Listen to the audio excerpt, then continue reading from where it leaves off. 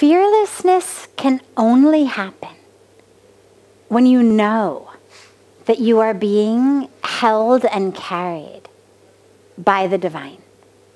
As long as we think everything is up to us, naturally we'll be afraid. But the minute that we realize we are being held, carried, cared for by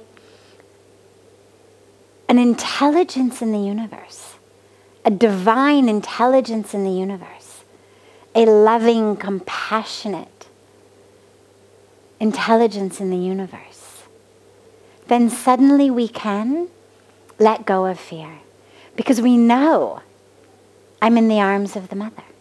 It's like children who fall down and hurt themselves playing or something and cry and they're afraid. And then the minute the mother comes and picks them up, suddenly those tears abate.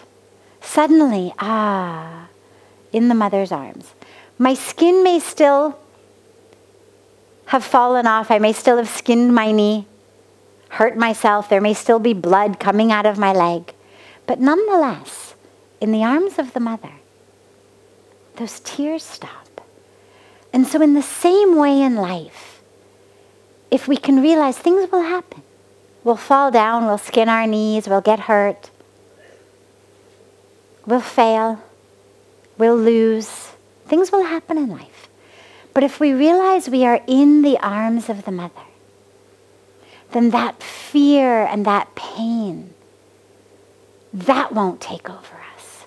We'll be able to move through whatever happens in life from a place of anchored, grounded faith.